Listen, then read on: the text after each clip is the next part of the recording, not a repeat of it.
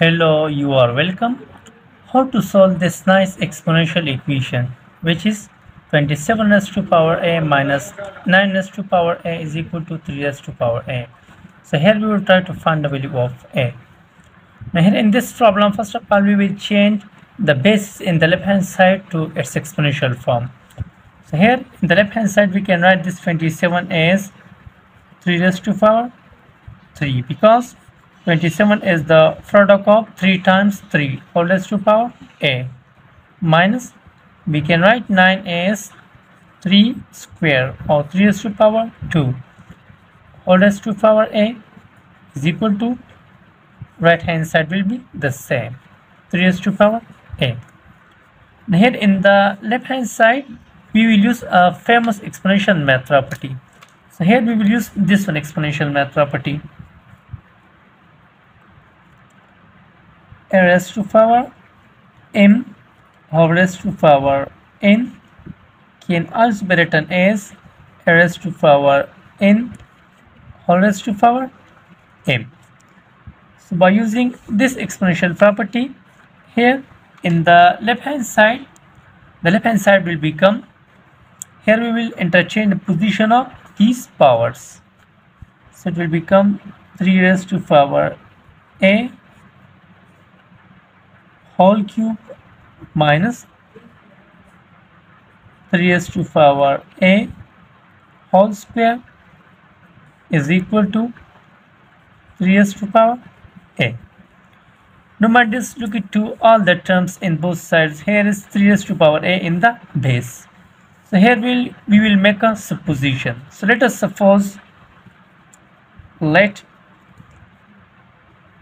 this 3 raised to power a is equal to x. Now here we will replace 3 raised to power a with x. So this equation will become x cube minus x square is equal to x. Now here we will take this x to the left hand side, so it will become negative x, and this equation will become x cube minus x square minus x is equal to 0.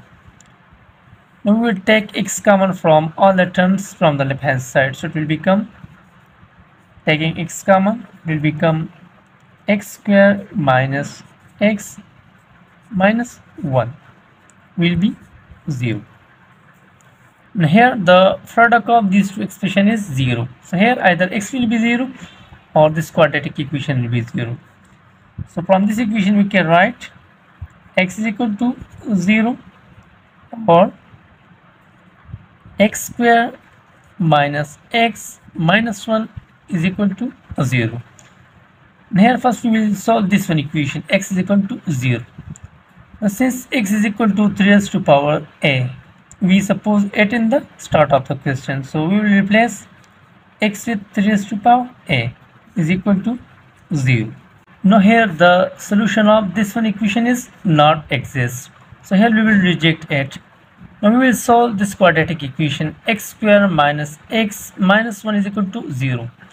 So here we cannot solve this quadratic equation by factorization method, so here we will use the quadratic formula to find the roots of this quadratic equation.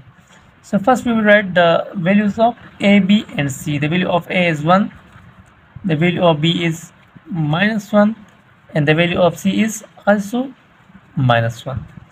The quadratic formula is x is equal to minus b plus minus square root of b square minus 4ac divided by 2a. Here we will replace abc with its values, so it will become x is equal to minus b, the value of minus b is minus 1, plus minus square root of b square, that is minus 1 square minus 4ac divided by 2a. So next it will become x is equal to, here negative times negative is positive, 1 plus minus square root of minus 1 square is plus 1 Negative times negative is positive, and 4 times 1 is 4 divided by 2. So next it will become x is equal to 1 plus minus, it will become square root of 5 divided by 2. So here we have two possible values of x. One is x is equal to 1 plus square root of 5 divided by 2, and the second is x is equal to 1 minus square root of 5 divided by 2. Now next we will replace x with its value that we suppose in the start of the question, that is 3 raised to power a, and we will solve these two equations. So we will do these steps here.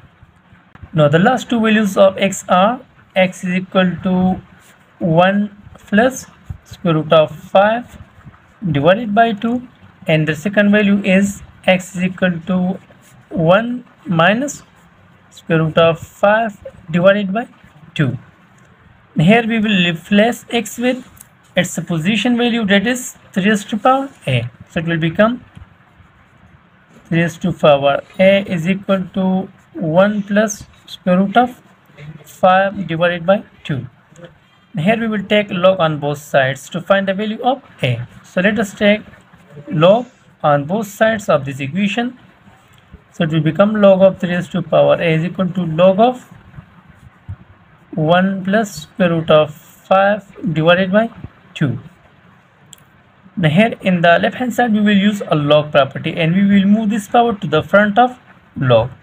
So this will become a times log of 3 is equal to, the right hand side will be the same, log of 1 plus square root of 5 divided by 2.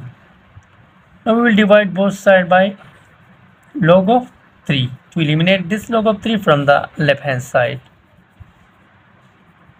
So here in the left hand side we will cancel this log of 3 with this log of 3. So only a will be left here in the left hand side, is equal to log of 1 plus square root of 5 divided by 2 whole divided by log of 3. Now here in the right hand side of this equation we will use another log property, log of division of two numbers. So here we will use this one log property in the right hand side, log of a divided by log of b can also be written as log of a with base b. So by using this log property here in the right hand side of this equation will become a is equal to, it will become log of, here we will write the numerator, that is 1 plus square root of 5 divided by 2, and we will write 3 in the base here. So finally a is equal to log of 1 plus square root of 5 divided by 2 with base 3 is our second value of a. Now we will solve the second equation, that is x is equal to 1 minus square root of 5 divided by 2. So we will solve it here. Now first we will replace x with its value, that is x is equal to 3 raised to power a is equal to 1 minus square root of 5 divided by 2. Now here for any real number a, 3 raised to power a is always positive.